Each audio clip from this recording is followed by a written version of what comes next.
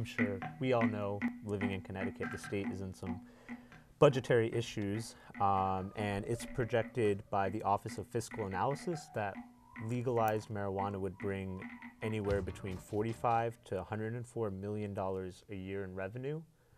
And this is state tax, so this could be used for schools, for infrastructure, for addiction even, drug education. Here is an area where the state can make money at a time when the state is losing money from people leaving the state and tax issues. So Right. in terms of the financial side, it definitely makes sense. And it seems like that's a bipartisan issue, right? I've heard that some Republican as well as Democratic legislators are considering that aspect very strongly. Well, not only, okay, will it make us money, but it'll also kind of safely regulate and within a legal threshold kind of control who has access to it.